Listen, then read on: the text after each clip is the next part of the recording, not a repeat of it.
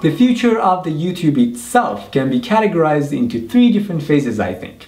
And the transitions between these phases depend on advancements of the fundamental sciences that gave birth to it in the first place, that is, optics, electronics, and computer sciences, and also advancement in other sciences that will merge with the YouTube of the future. Phase 1 would be mostly about the users rather than the content producers. You see, in the next 10 years we will have moderate advancements in display technology, internet bandwidth, and computer sciences. So sure, there will be more 3D and 4K content on the YouTube, but that's not a big deal. Take a look at the YouTube structure today. It's quite primitive. I think it's even unfair. For example, let's say I like Ryan Higa's and JK Film Comedy's channel, and I've been a subscriber for years. With current YouTube structure, it doesn't matter how loyal and supportive I have been to these channels. It doesn't matter how many of their videos I have watched or shared, or how long I have been a subscriber. In other words, there is no measure for how big of a fan I am. So if I leave a comment, the chance of me being seen by my favorite YouTuber is just the same as a total stranger who has came to that channel for the first time. There is no front seat, no reward mechanism for my long-time loyalty. And I think that's gonna change. Now this might be done by involving something like Bitcoins or defining some fellowship hierarchy. The other change that we'll see in phase 1 will be a more interactive, fluid layout. The first page of the YouTube will be just less clunky and more like magazine covers, something more artistic and also more functional. And by the end of phase 1, I think something interesting will be added to YouTube. An option for equal fame opportunity. An option that I like to call fame gamble.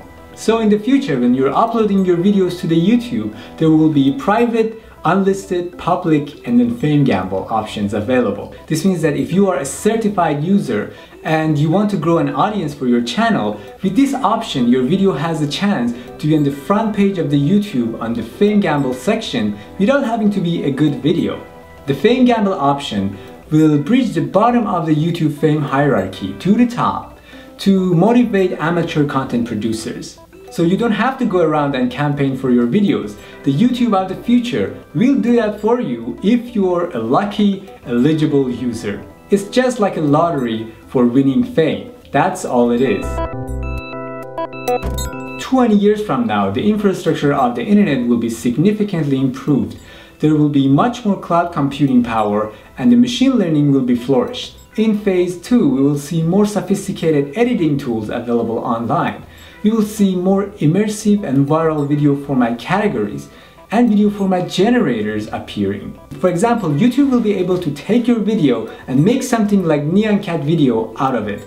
And you will have all these online editing tools to make your video look not only funny and cartoony, but also even playable like video games. By end of this second phase, augmented reality will have become mature enough to give birth to another interesting industry that is mostly appealing to the ladies.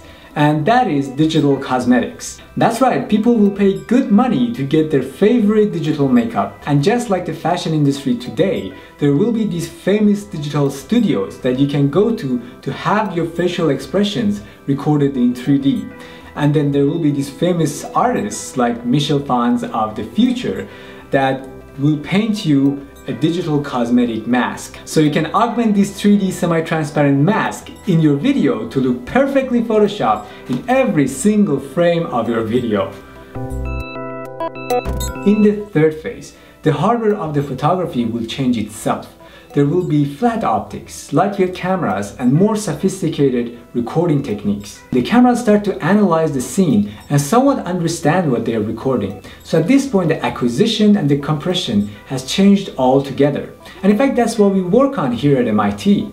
This doesn't mean that the old cameras will be totally thrown out of the window, but there will be cameras and camera networks that can do just so much better and so much more than today's camera for YouTube. In this phase, teleexistence and YouTube avatars will be widespread, so accessing, recording, and presenting your experiences and your thoughts will become much easier.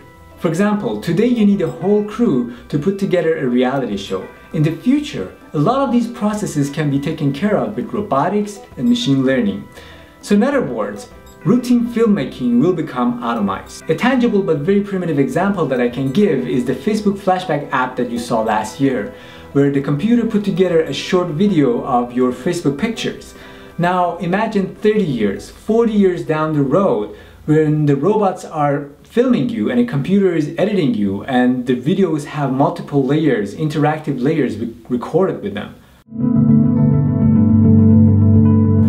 After phase 3, I think it's really difficult to talk about then now, but after phase 3 I think we will have the rise of robotics that will merge with what is by then a blurred and saturated concept of YouTube. So these two will merge and they will change the way we look at the world and at ourselves.